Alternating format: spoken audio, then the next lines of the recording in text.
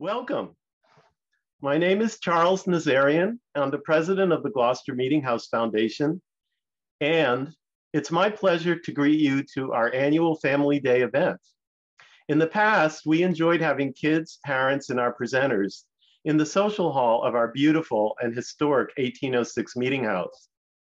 Like so many activities, we had to change plans to something online, but we hope next time to be together in person. I hope you are ready for some fun because we have a wonderful program today called Pizza, Puppets, Stories, Serpents, and Sea Shanties.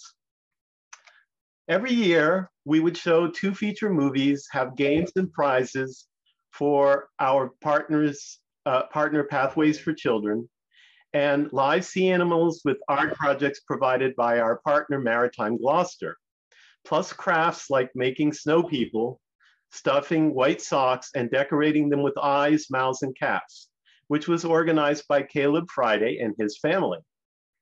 This year, Pathways helped us with designing the program and getting the word out to many of you.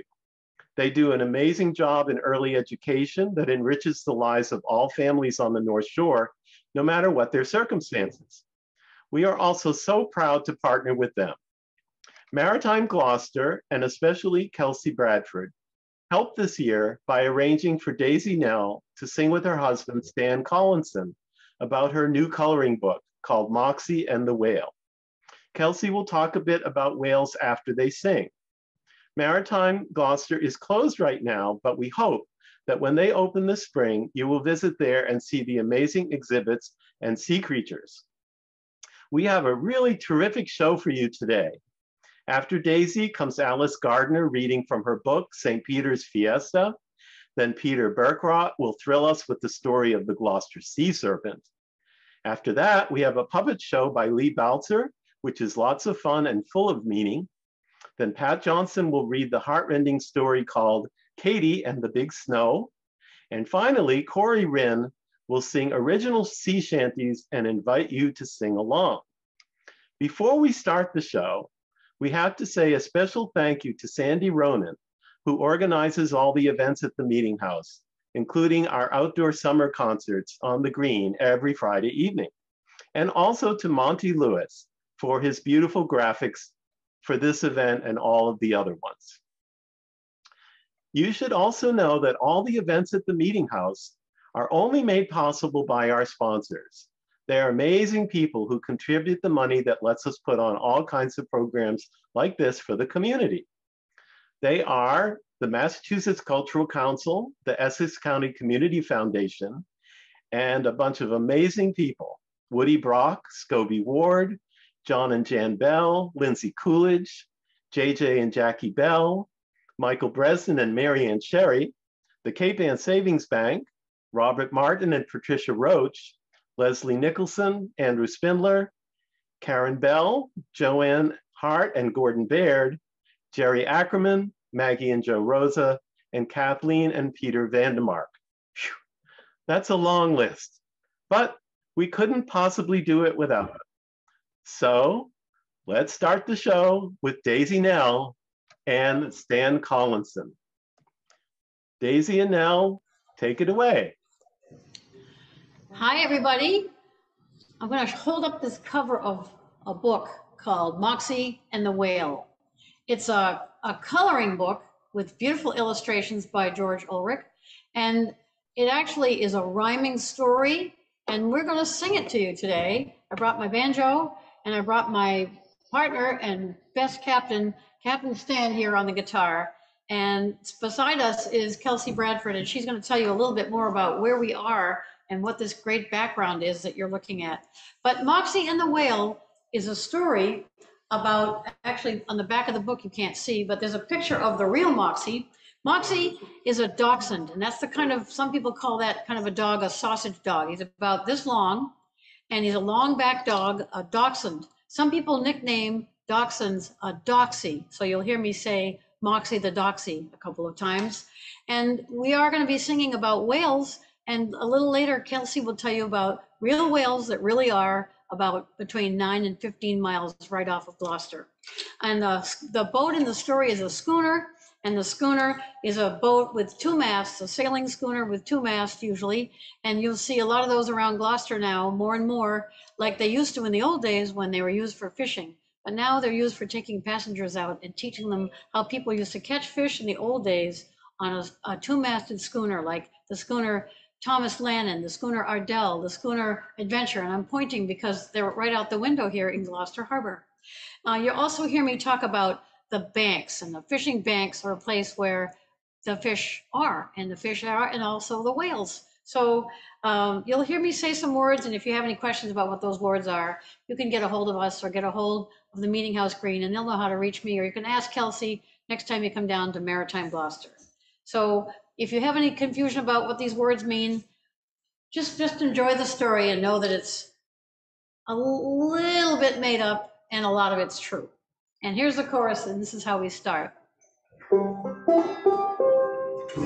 Windy old weather, stormy old weather, when the whales blow, we all pull together. We're gonna sing that again. Windy old weather, stormy old weather, when the whales blow, we all pull together. Captain Stan sailed out one day from Gloucester Harbor out to the bay. The schooner was skippered by old Captain Stan. He'd sailed since boyhood from the shores of Cape Ann. A pair of old oars was lashed to the mast, and all of the lines were coiled down and made fast. A long yellow dory on the deck upside down, to be used at the mooring to row into town. Often in summer the captain would choose to take Moxie, his dachshund, along for a cruise. The captain would talk to his little dog friend, telling him tales of the waves and the wind. Moxie looked like a sausage, so low and so long. He looked like his parts were assembled all wrong. He weighed just 12 pounds and his fur was a mess. Where he had come from was anyone's guess. Moxie had walked down the dock one day, and Captain had welcomed the hungry young stray. But Moxie was not a quiet first mate. You see, he had one rather bothersome trait. He'd bark all the time for no reason at all. It was such a big bark for a dachshund so small. Captain Stan would explain, as if dogs understood, so much barking was useless, didn't do any good. Now out on the schooner this fine summer day, the waves and the wind blew west on the bay. So out to the banks the captain set sail, hoping to capture a glimpse of a whale. For that's where the humpbacks got all of their meals, eating their fill of krill and sand eels. The banks supplied them each day with their feasts. It was always a treat to see one of these beasts. And here's the chorus again. Windy old weather, stormy old weather, when the whales blow, we all pull together. You tried that. Windy old weather, stormy old weather, when the whales blow, we all pull together. Moxie was dreaming of eating his supper when a cool spray of water sloshed right through the scupper. Captain Stan turned the wheel and said, "Fancy that! Quite a big splash when the seas are so flat."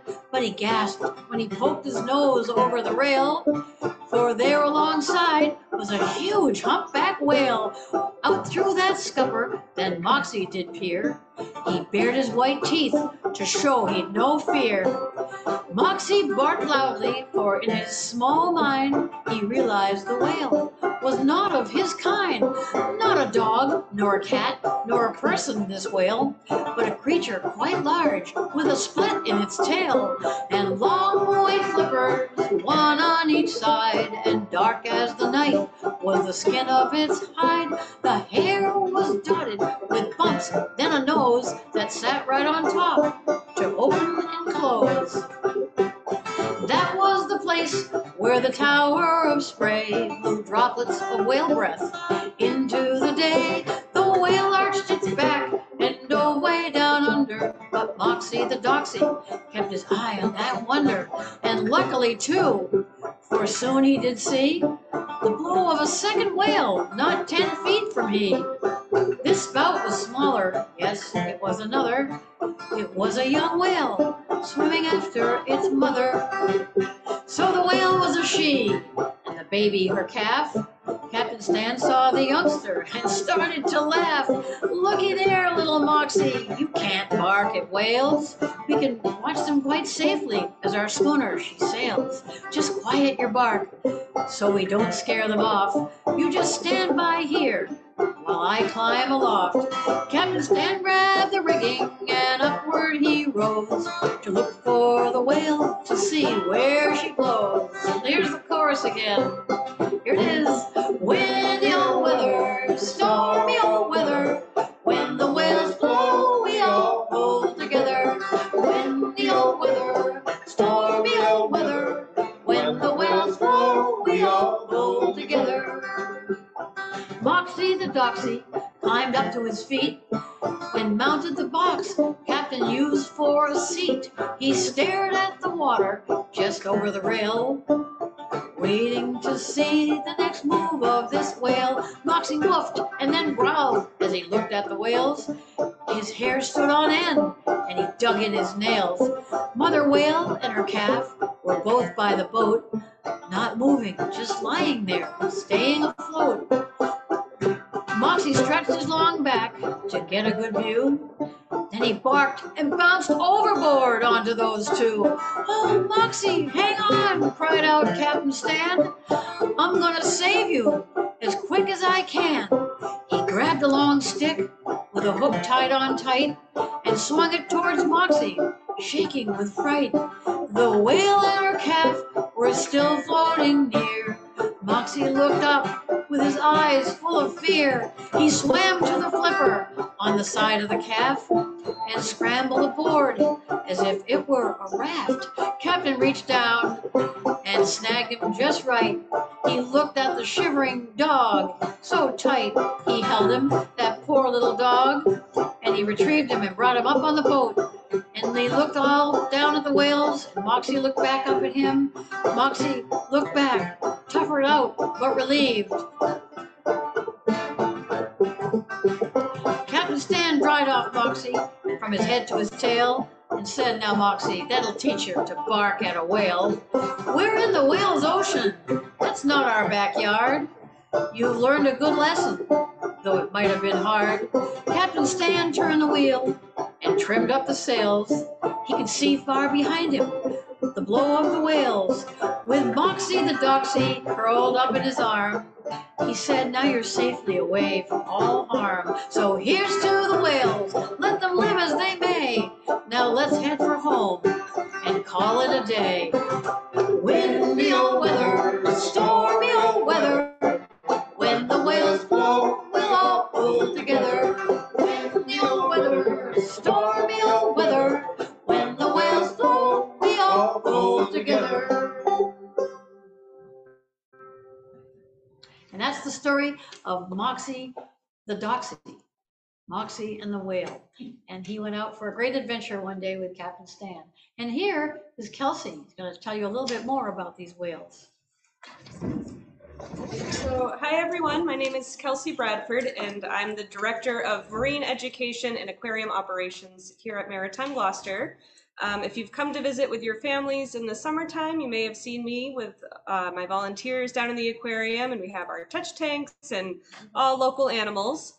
But something that you won't see in our aquarium is a whale, but we do have some parts of whales here because of our special scientific permit that we have. So the whale that Daisy and Stan were singing about are humpback whales.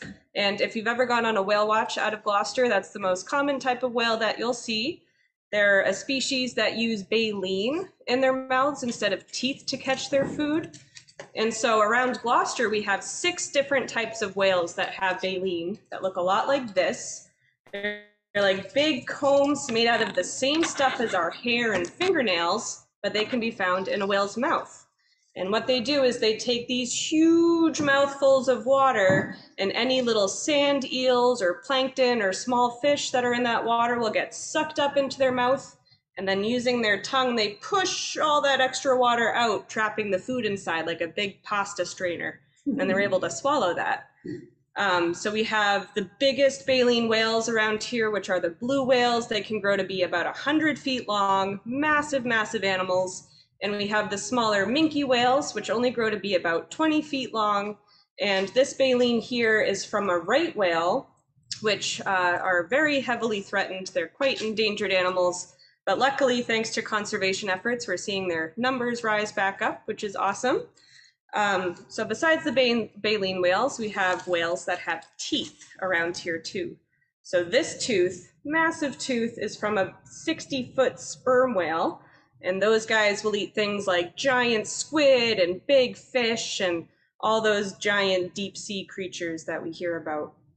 In Stellwagen Bank, which is kind of like a national park, but it's a national marine sanctuary off the coast here. In the summertime, all these whales come up from the warmer waters in the Caribbean, and they feed with their babies, and local naturalists know the different types of whales, and they know them by name because, especially with humpbacks, they have a specific pattern on their tail that can help scientists tell who's who. So we've been able to see the same whales come back year after year with their babies, and they'll come up with their friends from the Caribbean and hang out here for the summer, and then go back down south for the winter like the geese. They follow the food in the warm waters, and they'll have their calves down there and then travel back up with their babies the following summer. So hopefully you'll get a chance maybe to go on a whale watch this summer, or here at Maritime Gloucester, we do plankton tows, so you'll at least be able to see their food under microscopes. And it's amazing that some of the smallest creatures in the sea feed some of the largest ones. So we're looking forward to a really fun summer. We hope to see you guys here. And thank you, Charles, for allowing us to be part of this awesome event. It's very exciting. So thank you.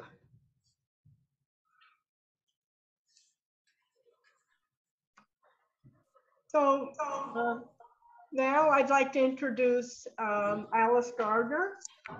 And it's a real privilege to do that. She's the author and illustrator of the book St. Peter's Fiesta, Gloucester, Massachusetts.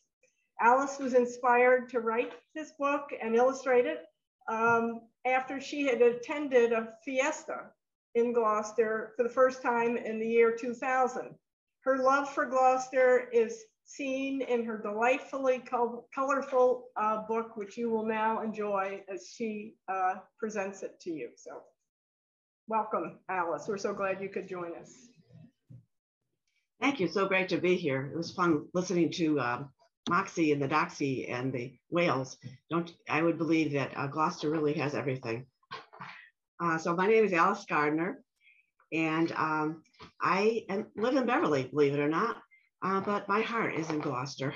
I had a studio here for many years and went to the fiesta for many, many years. I took pictures and drawings and interviewed people and decided on the 90th anniversary that I would finish the book, St. Peter's Fiesta, Gloucester, Massachusetts. Let's look a little bit into the history before we start looking at the book. Almost 95 years ago, actually it's 95 years this year, Salvador Favazza, who lived in Sicily, Italy, and moved to Gloucester because the Gloucester seaside town looked a lot like his hometown. And he settled here with his wife and 10 children. And he was so grateful for his blessings that he decided that he would make have a statue made of St. Peter. And the sculptor in Cambridge made a life-size statue of St. Peter. Now, who is St. Peter? Well, St. Peter was one of Jesus's 12 disciples. He was a fisherman, and he was fishing one day, and Jesus came along and said, "Come with me and follow me," and he did. And it is believed that St. Peter guards the fishermen and keeps them safe. So the Gloucester community is very grateful, and every year the tradition is to have a St. Peter's Fiesta and honor St. Peter. So Salvador Favazza started this tradition. He had the life-size statue, he put it on a platform, and he had a procession around town. And now, 95 years later, we have St. Peter's Fiesta. And just a sideline, his 10th child was named Sarah Favazza, and she was a great contributor to this book. And she also loved the Fiesta very much, as you can imagine. So let's get started. First of all, can you believe that, which is true, people think that the St. Peter's Fiestas can be even more exciting than Christmas, and that is saying something. So let's look at the cover first. When I was designing this book, I had to look at the cover and say, what am I going to put in the cover? Let's put some of the main attractions of the Fiesta, and there are many. It's a packed weekend.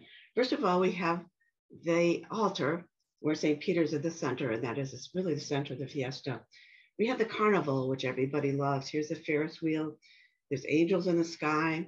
We have the sailboat races, and oh, there's the East Greasy Pole. We'll get into that soon. And of course, you've got the fishing boats coming in. So let's get started.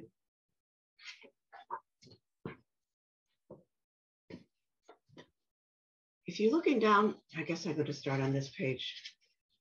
Here are some clues in early June when you begin to see signs that the Fiesta is going to come.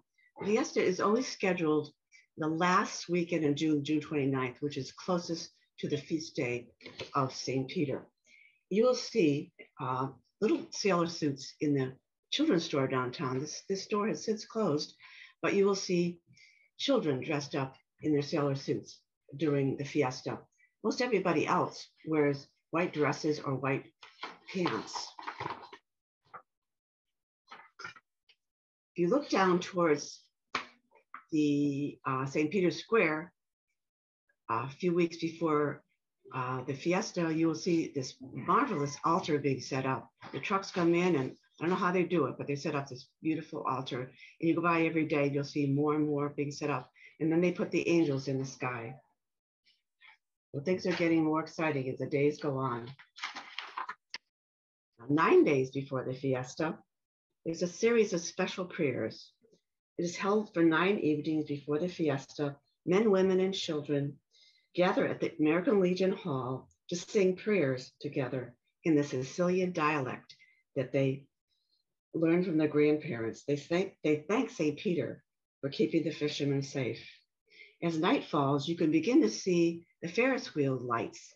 Everything is being set up. You can see the food booths, sugar babies, candy apples, frozen slush, all kinds of wonderful, wonderful things. If you look out in the harbor, you can see the fishing boats coming in. The fishing boats arrive for St. Peter's Fiesta. They're home for 7 days, a whole week. It is a wonderful time for the families to get together. The fishermen also paint their boats, and they decorate them to get ready for the blessing of the fleet, which comes on Sundays. And they take part also in thanking St. Peter for watching over them and guarding them and keeping them safe. Well, another thing that happens weeks before the Fiesta, practically the whole month, everybody begins just to bake something and to think about what they're going to have on the Sunday of the Fiesta. Some people, would you believe, have over 350 people come to their yard for a meal. They entertain aunts, uncles, cousins, grandparents, neighbors, friends, and greasy pole walkers. Anyone that comes by is welcome. Some of the meals could be Italian sausage, fried fish, calamari.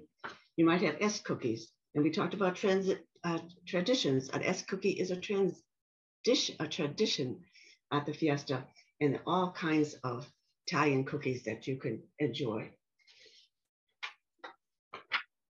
The 9th day of the novenas is an even bigger night when even more people come to the American Legion Hall. A priest comes at that time and offers a message of thanksgiving and hope. And at that time, everyone is handed, here we are, the St. Peter's button to commemorate St. Peter. He's always there, right on the button.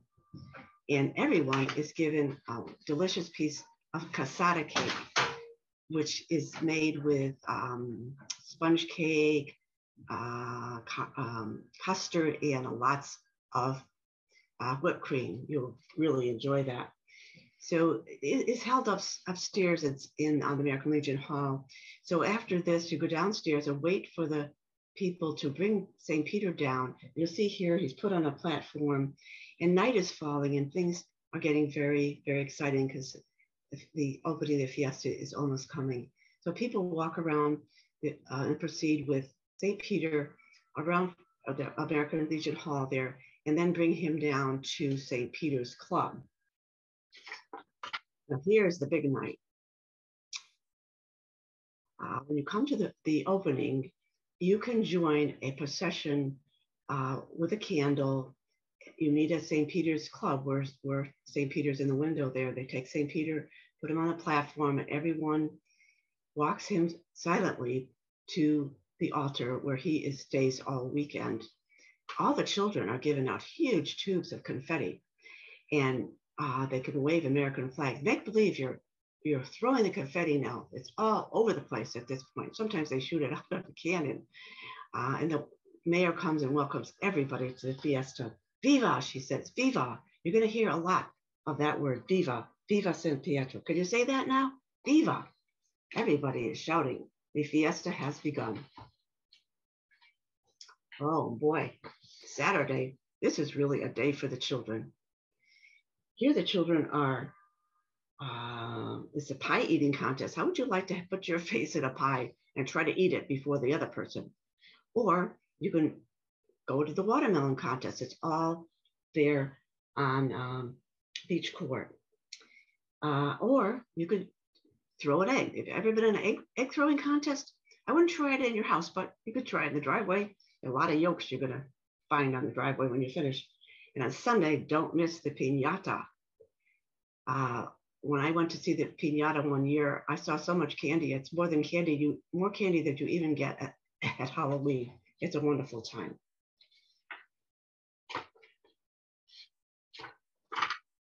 As the weekend proceeds, this is Saturday now, and probably Friday night too, you'll see the rides and the carnival.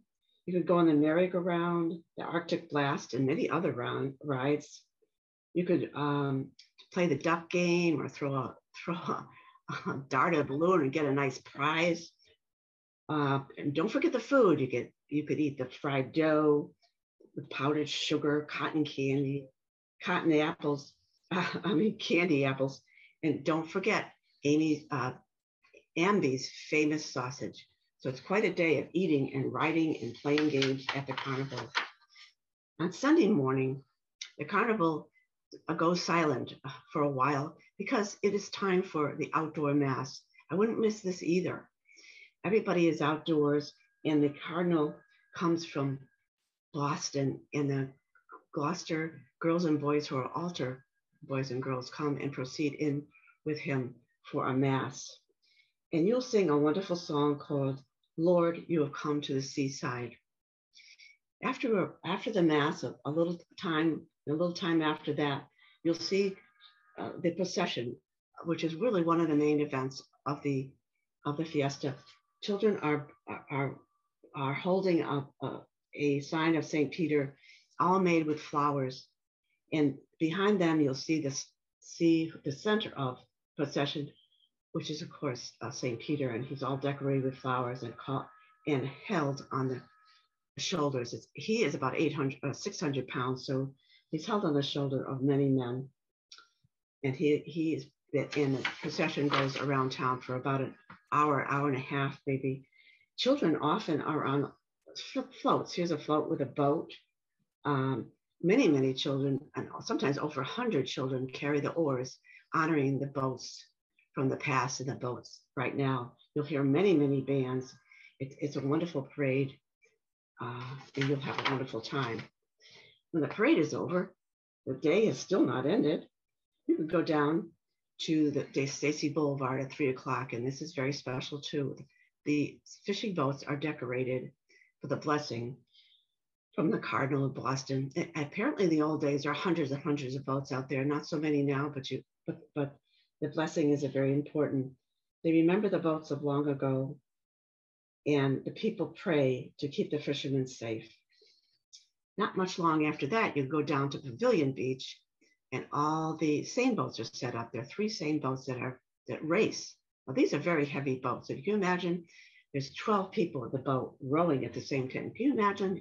You can kind of imagine or make believe you're rowing this heavy boat, the Nina Pinta and the Santa Maria. You have 10 rowers, a helmsman in front who steers, see that long stick, and another person in front trying to keep the rowers together. The rowers that stay together the most are probably the ones that win. And do you see something out here? That is, of course, the greasy pole. Everybody knows a greasy pole. But before we get into that, the first place winner gets an American flag, and the second place winner is awarded an Italian flag. And here we go to the greasy pole. I'm sure many of you have seen the greasy pole right off of Stacy Boulevard. It's there all year, but it really livens up on St. Peter's Fiesta. It's a very, very big event. You could see the harbor master out there because people have to walk along this greasy pole and not fall into the ocean. They say that there's a lot of grease on there, and there's even banana peels. Can you imagine? Some people say there's fruit cocktail and Tabasco on there. I don't know if that's true, but it's very, very slippery, and not too many people get to the end of it. So you'll see men dressed up in funny costumes, taking a boat out, climbing the ladder up here and waiting for their turn. So you can watch them, but not too many get this far in the cold water. I don't know if you want to do this or not, but people do it. And the first time around, you're not allowed to get the flag. The second time around, you try and you try and you try to get the flag, and you end up in the ocean many times, and then get back up and try again. Finally, somebody gets the flag and drops in the ocean, swims to the side, and people put them on their shoulder and go, "Viva, viva! Here's the winner of the greasy pole."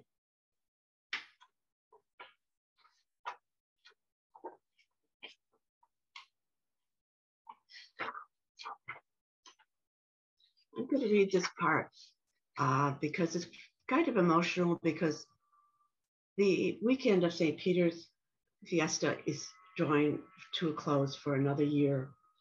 Night falls, bands play, and people dance. The night is musical with sparkling lights and angels in the sky. At 11 o'clock, and maybe you could stay up to 11 o'clock, the men take St. Peter's statue from the altar. You could follow St. Peter's procession around the fort neighborhood. Along the route, some people throw confetti from the windows of their homes. You can see the glow of the fireworks in the distance and the golden lights in the harbor. As the procession reaches St. Peter's Square, the lights of the Ferris wheel and the angels sparkle in the sky. St. Peter's statue is taken to St. Peter's Club.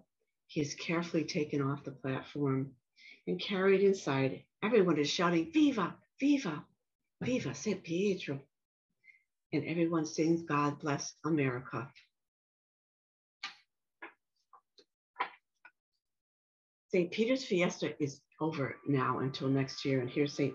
Peter in St. Peter's Club. But when you begin to see the sailor suits and dresses appear in the children's store downtown, when you see the men arrive to set up the altar, when you see the sparkling Ferris wheel and the angels in the sky, when the weather gets warmer and school is almost out, the fiesta is coming again to Gloucester, Massachusetts, passed down from one generation to the next. I'd like to hope that this book inspires you to think about traditions at the fiesta in your family, or just traditions that you may have in your family and other events, like, let's say, a flag cake for 4th of July. And maybe you could sit down and make some drawings. People say to me, "What could I draw?" Well, there's lots of drawings in the fiesta in Gloucester itself. There's so much to draw there. And I hope that another thing you'll do is, if you want to go and see this St. Peter statue, he is there all year in the window of St. Peter's Club on Roger Street. So go over and take a look and say hi to St. Peter and thank him for keeping the fishermen safe. Thank you, and have a good school vacation. Thank you, Alice. That was a wonderful story about St. Peter's Fiesta. There are lots of things I didn't know, and I've been going for years and years and years. Well, the next person up is Peter Berkrot, who has an incredible voice, which you're going to hear, and he's going to read the legend of the Gloucester sea serpent. It's a story that might be a little scary at times, but they really believe that there was a sea serpent in Gloucester Harbor. So take it away, Peter. Hello, good morning, and good afternoon, and good evening. This book, which I'm going to read to you, is called The Serpent Came to Gloucester. And just like the other two books we saw this morning, Moxie the Doxy and St. Peter's Fiesta, Gloucester is a very interesting place. We don't have to make up stories about Gloucester because there's so many true stories about Gloucester that are more interesting than what might come from your imagination, although I bet you have a good imagination. So this book is called The Serpent Who Came to Gloucester. It's written by M.T. Anderson with beautiful paintings by Bagram Ibatulin. And I'm going to first show you a picture, and then you'll see who's telling the story. But what I want to tell you as we start is that this happened in Gloucester. So if you look out your window, if you can see the ocean or down to the ocean, and if you could see through time, 205 years ago, you would be in Gloucester Harbor in 1817 when this actually happened. And I'll show you the pictures as I go. But first I want to show you this beautiful painting. And the little boy who's standing there with his mother is the little boy who is telling the story.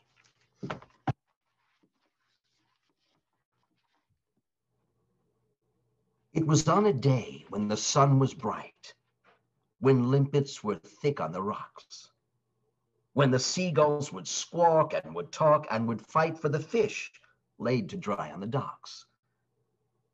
It was on a day when we washed all our clothes, when we hung them to dry on the frame of a little rowboat that would soon be mine. It was on that day that the serpent came. It came from the sea, from the lonely sea. It came from the glittering sea.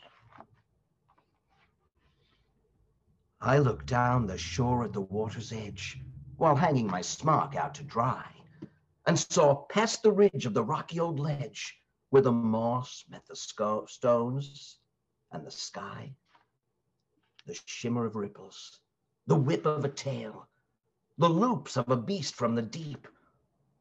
My mother drew breath and looked paler than death. I dropped all my socks in a heap. Then it sank in the sea, in the sunny sea. It sank in the summertime sea. And here it is, this beautiful pink. And there's Gloucester, and there's the serpent that went swimming out in the bay. I ran to the town, to the Gloucester town. I yelled, "Get your spyglasses out. We just saw a serpent. We watched it sink down." I sped to the dockside to shout. I sped to the dockside to shout my big news. They told me to get on inside. "Yes, we've seen the beast. We beg you, at least climb under something and hide from that thing in the sea, in the dangerous sea, in the wide and the terrible sea." Here he is, running through Gloucester, shouting at all the people, "Come look down to the dock."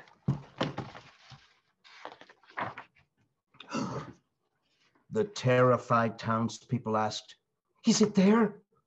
They asked, "Has the beast got away?" I looked down the lane, past the island where the schooners lay out in the bay. The serpent was twirling, just chasing its tail, and showed all intention of staying. "Is it back in the deep? Is it eating our sheep?" "I think," I said, "that the serpent is playing." It plays in the sea, in the frothy sea. It plays in the wobbling sea. And look at that little fella getting all the attention from all those worried people. They're going to come and eat their sheep.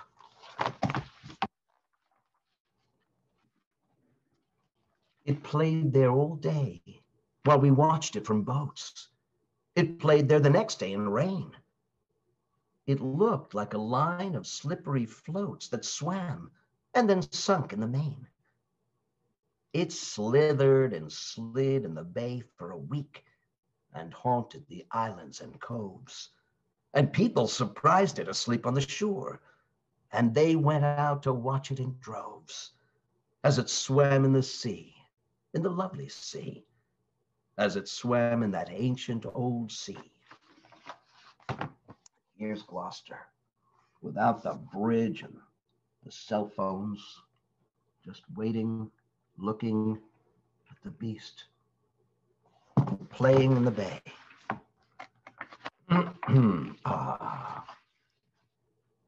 In distant cities and towns, they soon heard of our beast and its tail and its maw. Zoologists living in Boston sent word that they wished us to write what they saw. They wished us to write what we saw, they said. We saw it by day and by night. We stood on the dunes as it danced in the moon, and it swam black-skinned in the silver light, as it danced and writhed in the lonely sea, as it danced in the wide frosted sea. There it is, just like last night or the night before. We had a full moon, only we didn't, I hope, have Cecil the sea serpent out there. When it left, we were sorry and sulked. We sat on the piers and the docks as the haddock were caught and the boats were caulked. We looked for the beast from our widow's walks. But the autumn came first, and the winter came next, and the serpent was not to be seen. Oh, it will be back, my mother said, when the eel grass is once again green. Oh, it will be back, my love, from the sea. It will be back from the icy cold sea. And I think we all know what Gloucester looks like in the winter. Even now, it looks a lot like it did 205 years ago. We can feel that. Oh. Hold on to your tri-cornered hats. It's about to get serious. But the next year, the men came with rifles. They came with their peg legs and knives. They vowed they would drown or would stab or would stifle the beast if it cost them their lives. If it cost them their lives, they would catch it by net or by hook or by crook. They stomped down the lane singing killing songs and lifted their patches to squint and to look far out to the sea, to the lonely sea, to the murky, and murderous sea. This is called what we call toxic masculinity now. That's a bunch of pirates who decided they're gonna go down and kill something. Or maybe they're trying to protect their families, we don't know. But there they are, let's get a good look at them again. All the men, they're gonna go find that serpent and tell them who's boss. At the murky and murderous sea, they stared, and they hunted its waters in ships. And their hooks and harpoons were glinting and bare with sinister, dazzling tips. They hunted the sea for the serpent. I rode in the wake of their whaler, and I whispered, "Beast, sink, stay down in the drink." But I heard the cry of a sailor, "There, on the sea, on the lovely sea, I spy the beast on the bounteous sea." And look at the beautiful boat they're out in, looking for the serpent.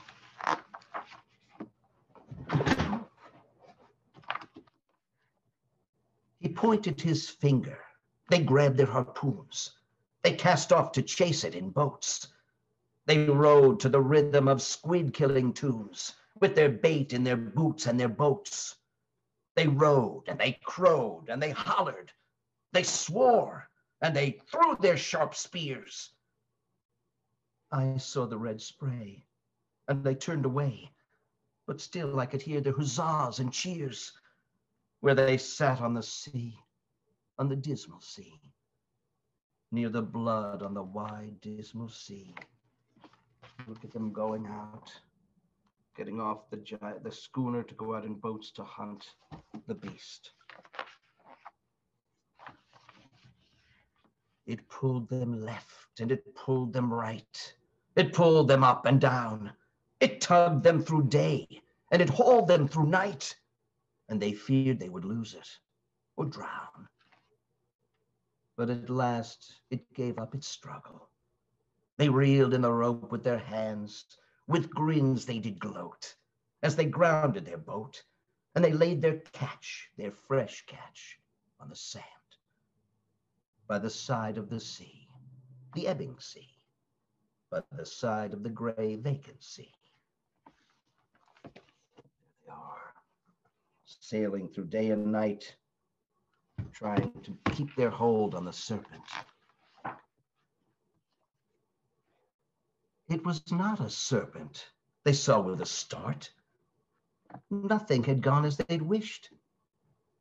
They turned their backs with a heavy heart. They had landed a pretty big fish.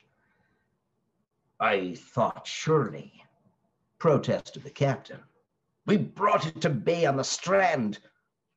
But there, with its fins and its grimacing grin, a mackerel lay limp in the sand. Pulled out of the sea, the shifty and tricky salt sea.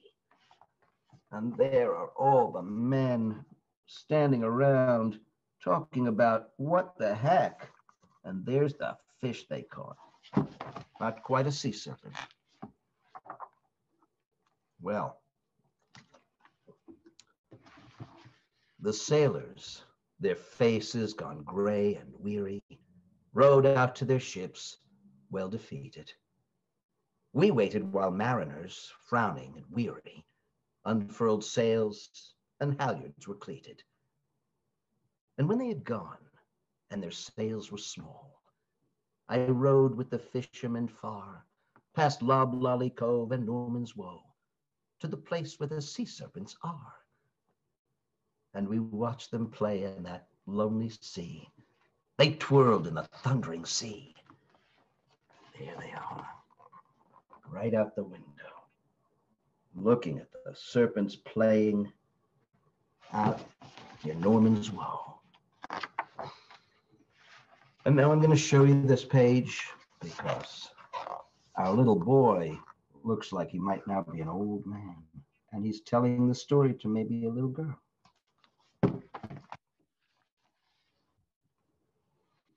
It has been many years since I was a child, and I cannot see well or sing.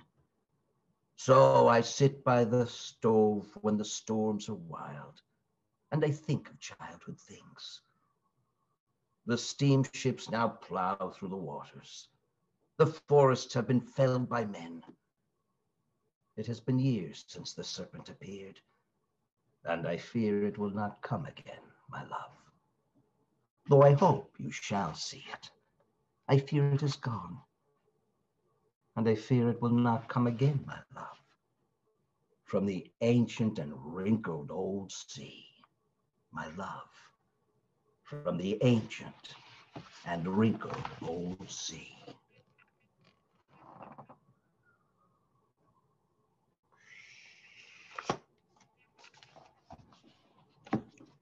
Thank you, Peter. Thank you very much. That was excellent. Really excellent. It gave me chills. Well, me too.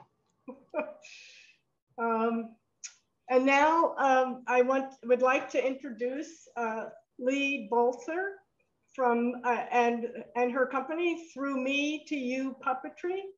And she and they invite you to join Newton and his friends for a story time that will be fun as they read Caps for Sale.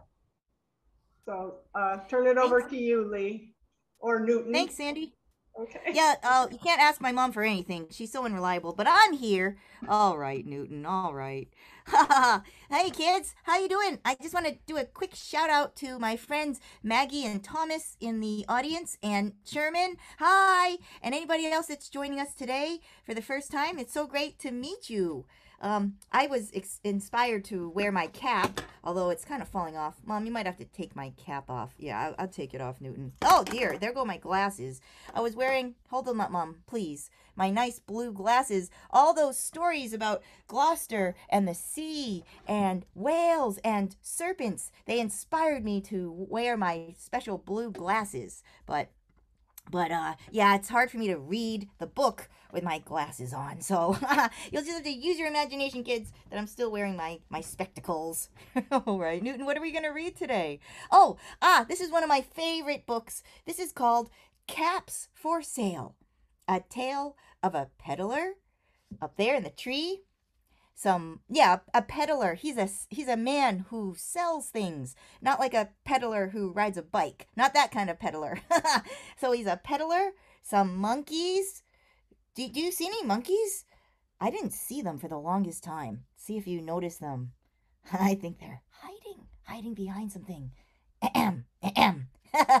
Monkeys and their monkey business. This is told and illustrated by Esfer Slobokina. And Mom, could you just, there we go, reframe the book. Thank you. Here we go. Caps for Sale.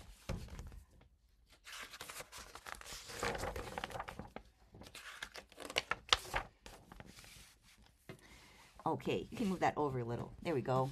Once there was a peddler who sold caps, but he was not like an ordinary peddler wearing his wares on his back. He carried them on top of his head, as you can see.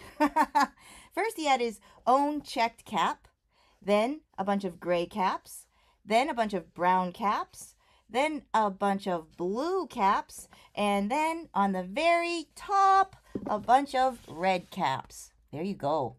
What an odd way to carry his wares. He must have got a lot of attention. Well, he walked up the streets and down the streets, holding himself very straight so as not to upset his caps, like this. Very straight, very slow. And as he went along, he called, "Caps! Caps for sale! 50 cents a cap!" Mom, what's happening? Sorry, their book is falling down. 50 cents a cap! Sorry about that, Newton. Oh, my goodness gracious. Here we go. One morning, he couldn't sell any caps. Oh, that's sad. He walked up the street and he walked down the street, calling, "Caps! Caps for sale! 50 cents a cap!" But nobody wanted any caps that morning. Not even a red cap. Aw. Well, he began to feel very hungry. But he had no money for lunch. Oh, because he didn't sell any caps. That's why. So he said, "I think I'll go for a walk in the country," said he. And he walked out of town, slowly, slowly, as to not upset his caps. You can imagine them on my head, huh, kids? Okay, Mom, turn the page carefully, please. Okay. He walked for a great long time until he came to a great big tree. Oh, that's a nice place for a rest, thought he. And he sat down very slowly under the tree and leaned back little by little so as against the tree trunk so as not to disturb the caps on his head. Then he put up his hand to feel if they were straight. First, his own checked cap. Then the gray caps. Then the brown caps. Then the blue caps. And then the red caps on the very top. Yup, they were all there. So he went to sleep. Hang on a second, Newton. Sorry about this book. He's not cooperating with us today.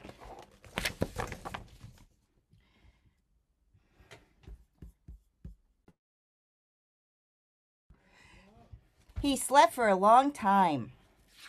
Oh boy, the sun is up high. When he woke up, he felt refreshed and rested. Oh. Okay, we got our right-hand man here going to help us with the book. Push the table back. But before standing up, he felt to make sure that his caps were all in the right place. Oh no! All he felt was his own checked cap. Oh no! Where'd they go? Okay, turn the page. Thank you. Excellent. Well, he looked to the right of him. No caps. He looked to the left of him. No caps. He looked in back of him. No caps. He looked behind the tree. Nope, no caps.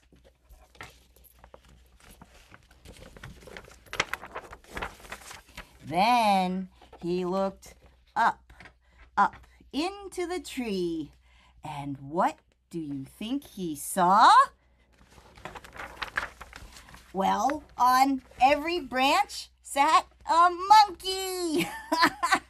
And on every monkey was a gray or a brown or a blue or a red cap.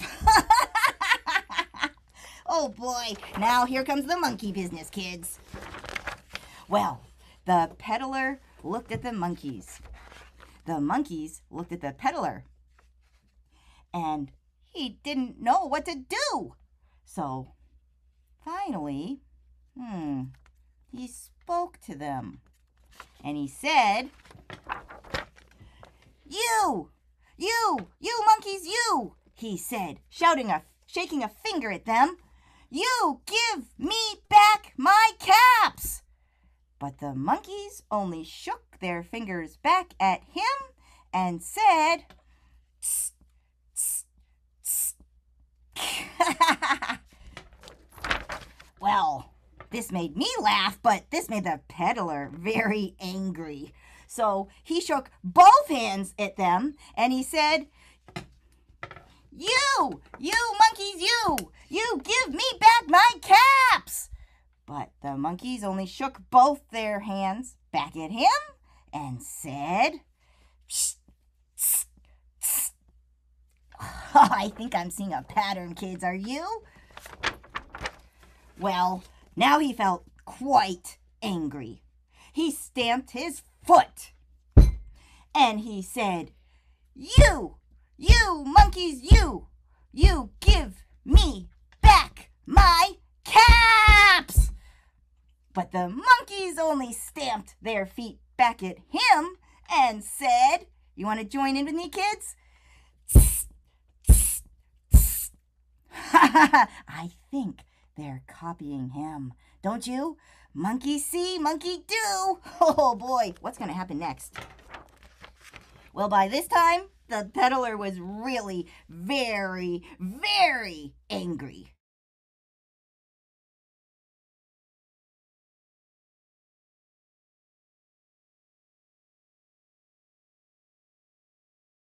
And caps! But the monkeys only stamped both their feet back at him and said, Tss, tss, tss. Oh, those monkeys. He's running out of things to do. What's he going to do next?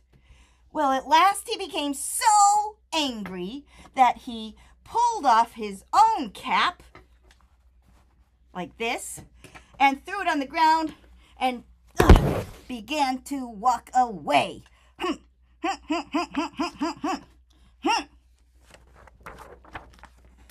But then each monkey pulled off his cap, and all the gray caps and all the brown caps and all the blue caps and all the red caps came flying down out of the tree. Oh, there we go. He's getting his caps back, finally. I never thought that would happen. So the peddler picked up his caps and put them back on his head.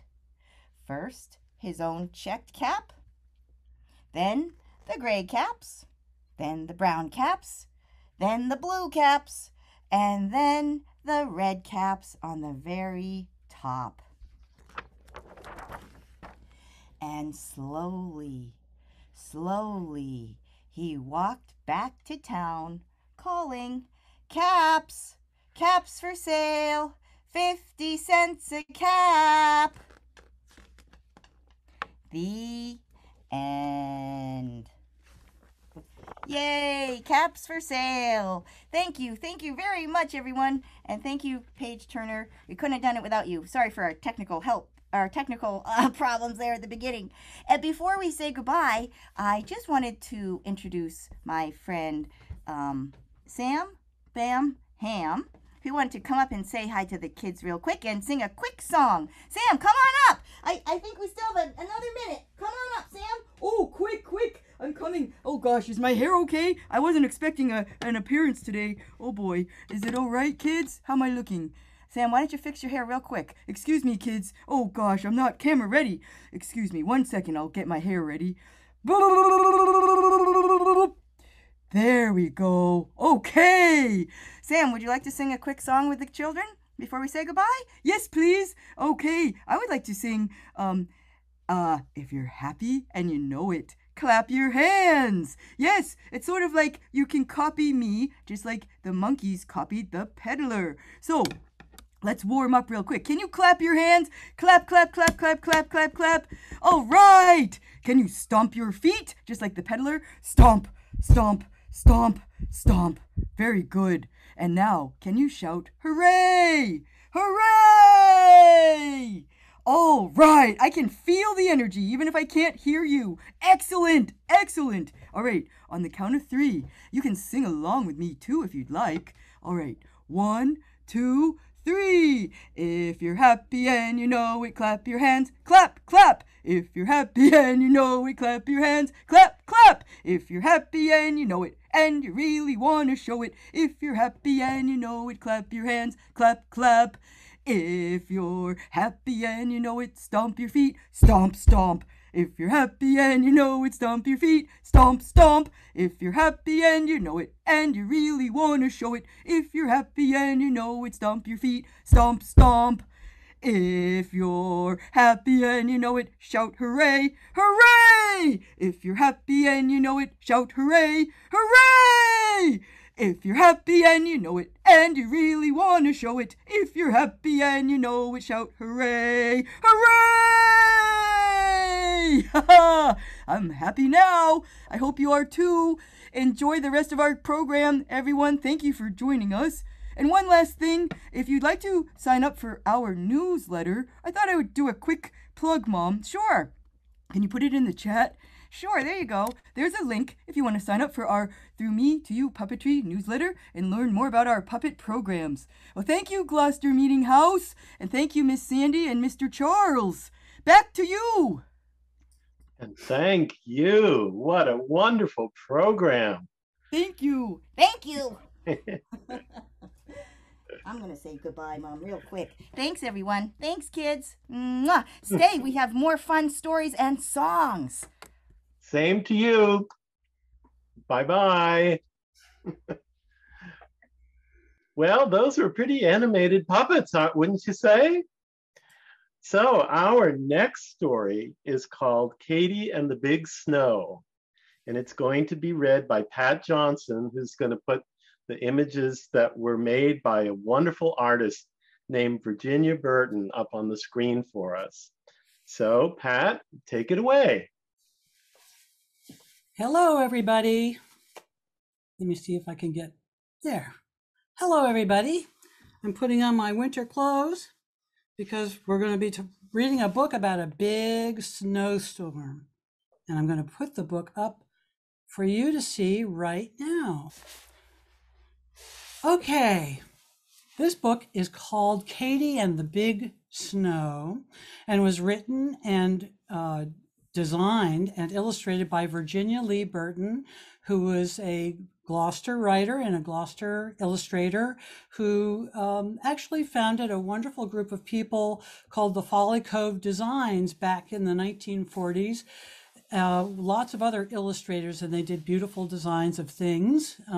But she liked to write children's books, especially, and illustrate them. And this is one of her books. Not there, she has lots of famous books, but this is one of the ones that's my favorite, especially because we just had a big snowstorm, didn't we? So this is, we can remember what it was like to have a snowstorm. You see how pretty the pages are. Katie was a beautiful red crawler tractor. She was very big and very strong, and she could do a lot of things.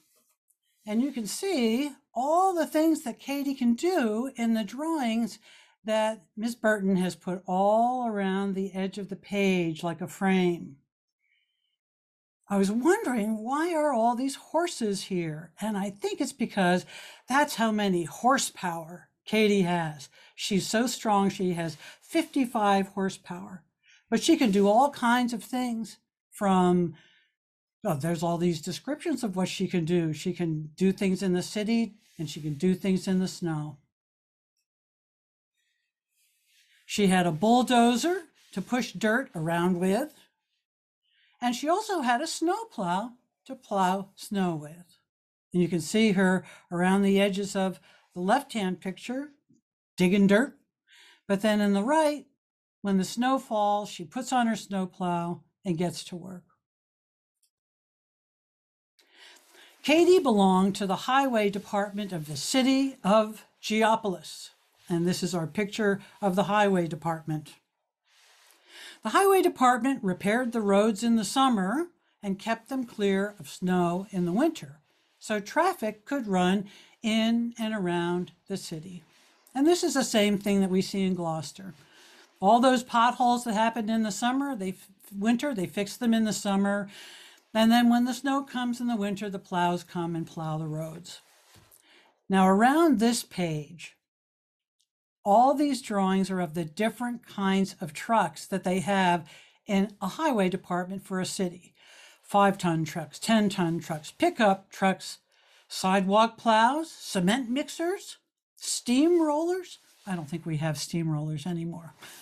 A lot of these are from the 1940s and when they still had steam engines working for some of these jobs. Now everything is gas. Snow shovels and stone crushers. So these are all of Katie's friends at the highway department. And this is a map of the city of Geopolis. This is a really big city. So you can see that they need a big highway department to take care of all of this. All around the frame of this picture, Ms. Burton has drawn all the things that you can find in a town.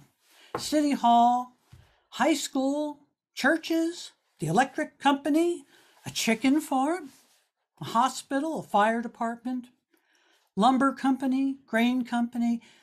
So if you buy this book or if you check it out, I had this book checked out, by the way, on an application called Hoopla from the Sawyer Library. From our own Sawyer Free Library in Gloucester, you can borrow an ebook version of many, many, many books using this app called Hoopla Digital. And that's how I borrowed this book. And you can put it up on your screen and see all these wonderful pictures. There's even an ice house, just like Gloucester has. All summer, Katie worked on the roads with her bulldozer. Katie liked to work. The harder and tougher the job, the better she liked it. There she is in a construction zone there with there's dump trucks. She's pushing the dirt. The dump trucks are dumping the dirt and then she's pushing the dirt away. Once, when the steamroller fell in the pond, Katie pulled it out. The highway department was very proud of her. They used to say, nothing can stop her. She's the strongest machine they have in the highway department. When winter came, they put snowplows on the big trucks and they changed Katie's bulldozer for her snowplow. Because remember, she's actually not a truck, she's a tractor. But the big trucks have to put on their snowplows too to plow the roads. So there they are, putting on their plows and plowing the roads. But Katie was so big and strong, she had to stay at home. There really wasn't enough snow for her to plow. So the smaller plows took care of the snowstorms that weren't so very big. When would Katie be able to plow? Early one morning, it started to drizzle. The drizzle turned to rain. The rain turned into snow. By noon, it was 4 inches deep. The highway department sent out all the truck plows. There they go, there are the green trucks there in the picture. By afternoon, 10 inches deep and still coming down. Looks like a big snow, they said at the highway department. It's time to send out Katie. A strong wind came up, and you know how that happened in Gloucester. That happened during the last snowstorm. Remember the wind? It was really something. And drifts began to form. 1 foot, 2 feet, 3 feet, 5 feet. The snow reached the first-story windows, the second-story windows, and then it finally stopped. One by one, the truck snow plows broke down. The roads were blocked. No traffic could move. The schools, the stores, the factories were all closed. The railroad station and the airport were snowed in. The mail couldn't go through. The police couldn't protect the city. The telephone and power lines were down. There was a break in the water main. The doctor couldn't get to his patients in the hospital. The fire department was helpless. Everyone and everything was stopped but Katie.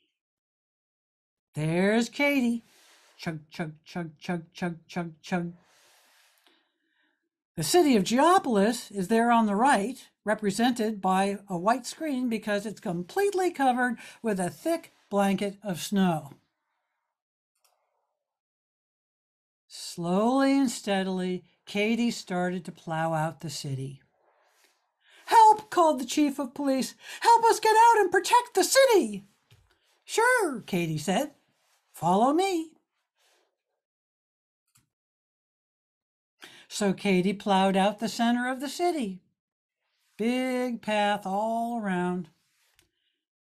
"Help!" called out the postmaster. "Help us get the mail through." "Sure," said Katie. "Follow me." There she is in the lower right in front of the post office.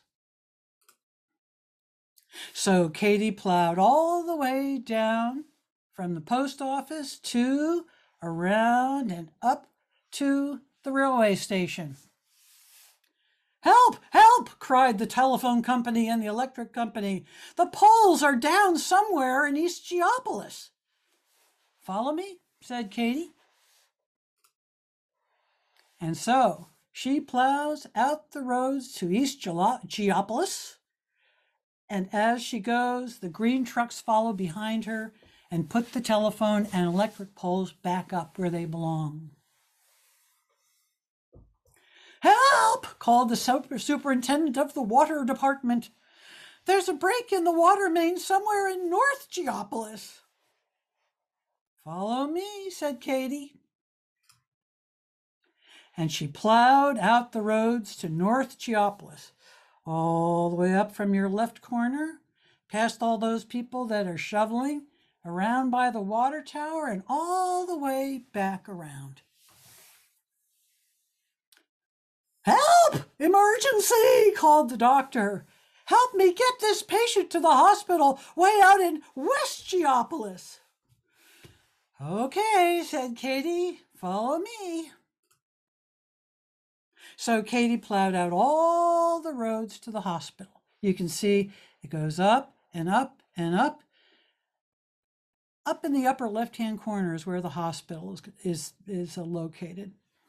And behind her come all the trucks that she's plowed a path for, including, I hope, the doctor. Help, help, help, called out the fire chief.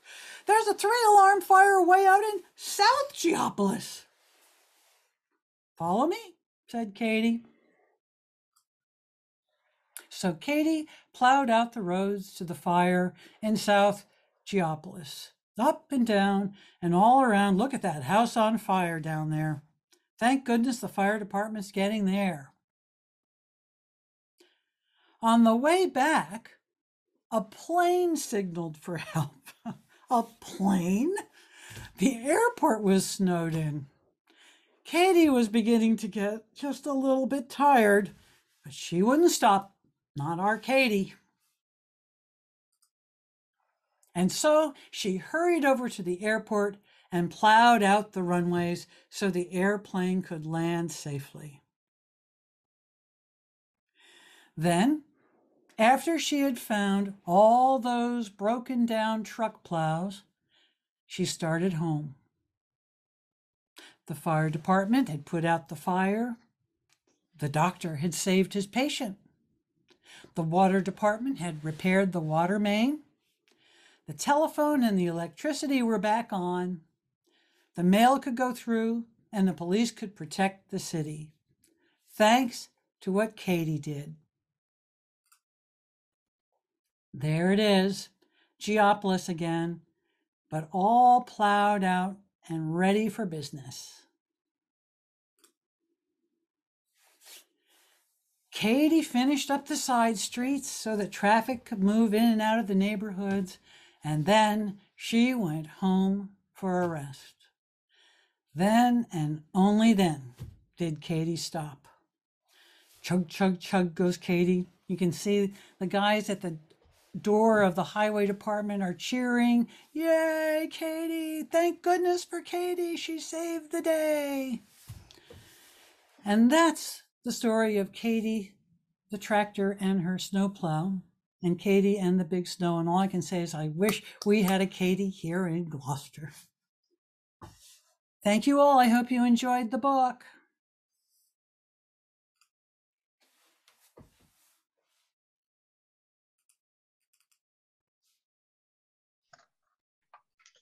Thank you, Pat. That was wonderful.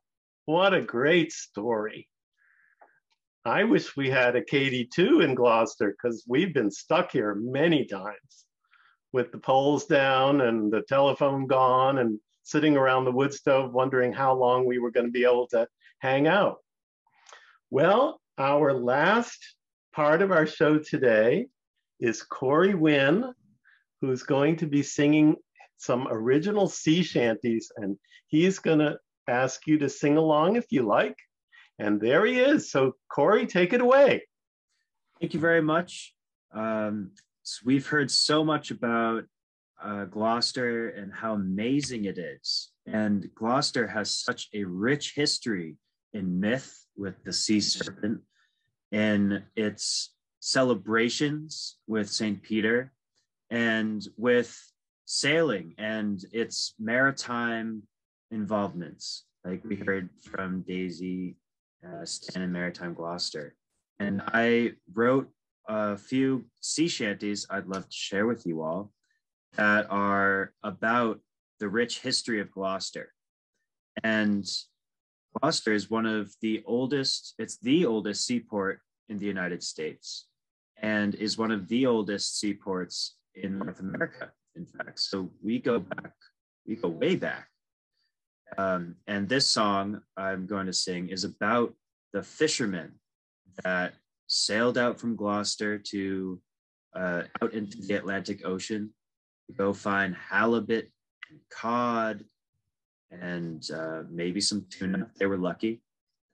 And this one is called The Docks of Old Gloucester. And maybe you can imagine yourself way back in the day, and you can smell all the fish on the docks. You can smell the smoky taverns. You can hear the creak of the lines, and maybe you might see the serpent out there. Who knows?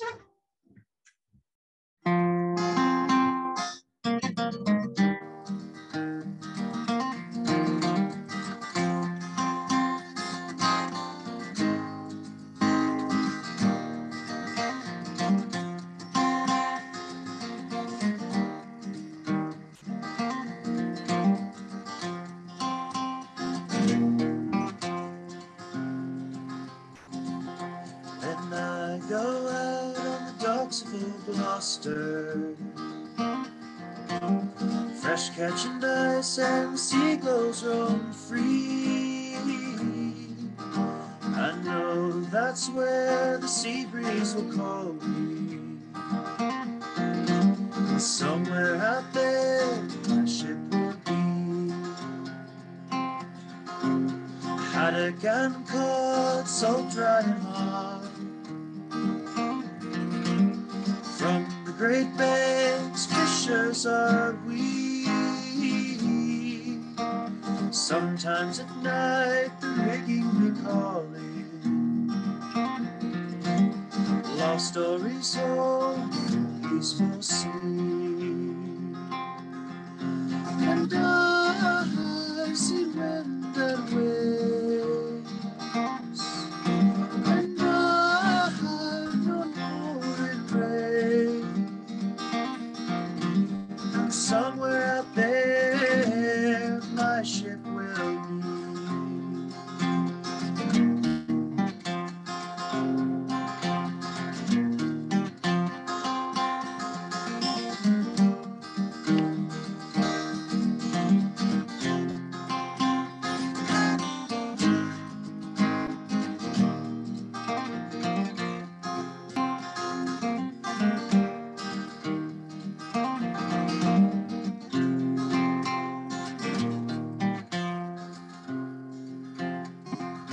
I've been reach sail and the fog may come rolling. Better yet with 4 hours sleep. Fish your falls of Atlantic rollers, or you'll find yourself way down in deep. And I've seen wind and waves, and I've known pouring rain, and somewhere out there my ship will be.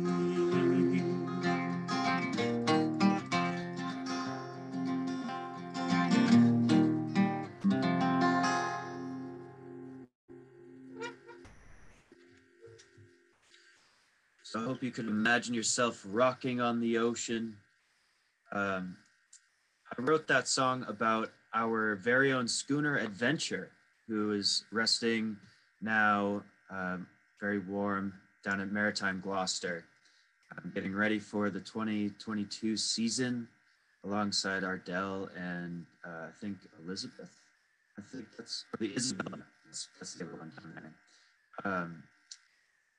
Gloucester has such a rich history with fishing schooners, and these old wooden boats have really provided us with the life we have today. If we didn't have these wooden boats and the people sailing them, trading with faraway lands, I don't know what our society would look like today.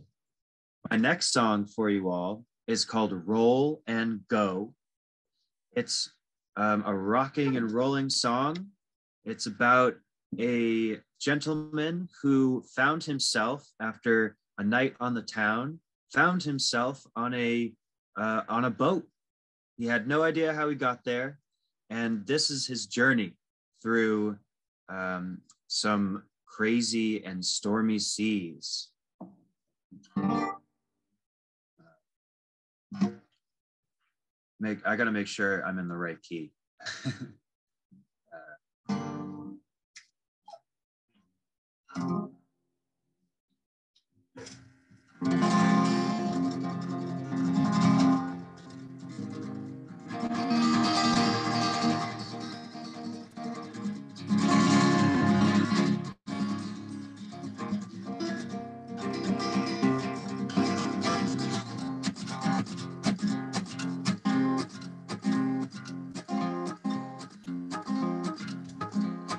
The other night I drank some rum in the local pub, and in the morn I woke and saw the ghost scream high above.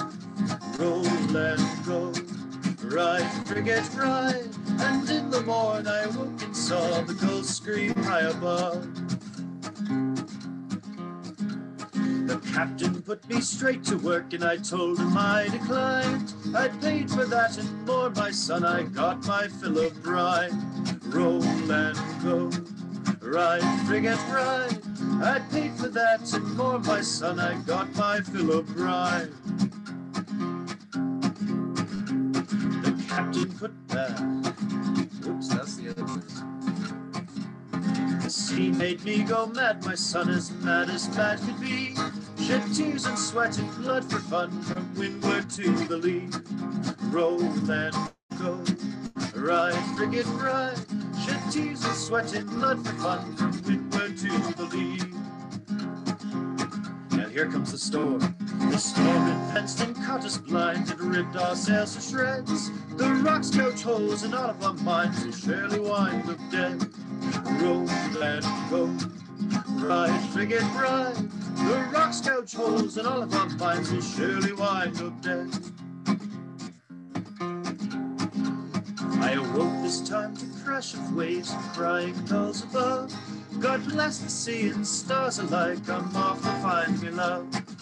Roll and go, ride, frigate, ride. I'm off to find my love at last, with not day or night.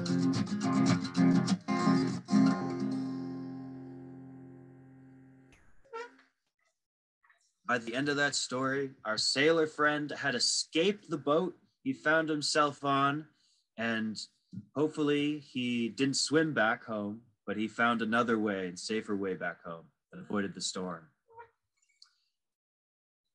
In my life, I've had the opportunities to sail on Schooner Adventure and another ship called the Corwith Kramer down south with a bunch of other students. And we sailed into the Atlantic to a place where there were no lights around us and all we could see was the galaxy and the stars above. And it was so inspiring, that journey that we took. I wrote a song about it with a friend. And this chorus is a bit easier to sing along to. We'll come across it many times. But with every wooden boat, fishing boat, any boat that goes overnight trips, you have to stand watch to make sure that you don't bump into anything. Maybe you see the serpent out there and you have to alert the captain. But to stand watch is a very important job for sailors. This keeps everyone safe, and it's a good thing to stay awake at the middle of the night. So this song is called My Watch Has Begun.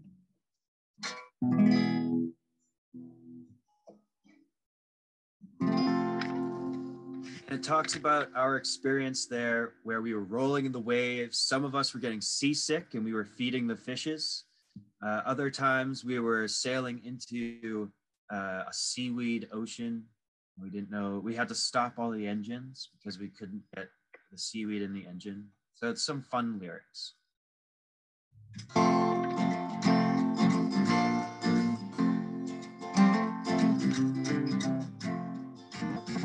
My watch has begun with the setting of the sun. There's nothing between me and the deep blue sea, except the stars on high to navigate by, and a tall ship with her sails unfurled.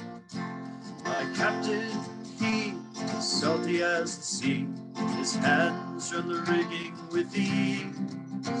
When the winds pick up, he says, look up, the spray will knock you to your knees. My watch has begun with the setting of the sun.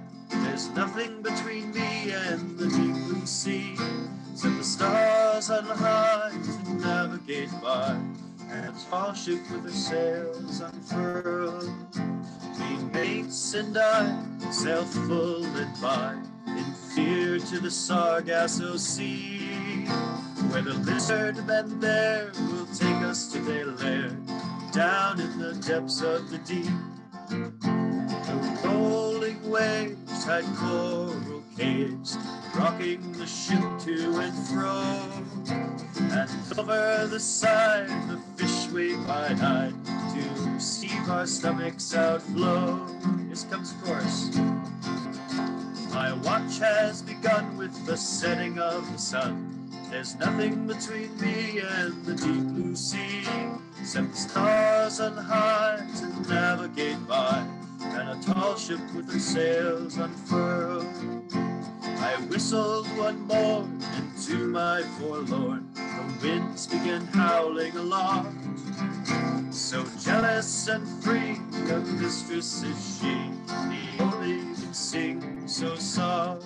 And with a gust we had to bust our booties to get back to port. We rode those trades, great distance we made, to where our ship she makes burn. My watch has begun with the setting of the sun. There's nothing between me and the deep blue sea, except the stars on high to navigate by, and a tall ship with its sails unfurled. And now that we're done, we had our fun out on the open sea. We say our goodbyes, but within our eyes, I know we'll be back here one day.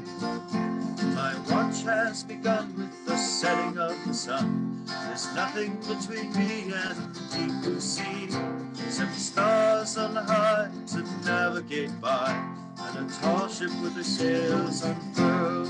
All together, my watch has begun with the setting of the sun. There's nothing between me and the deep blue sea, except the stars on high to navigate by, and a tall ship with her sails unfurled.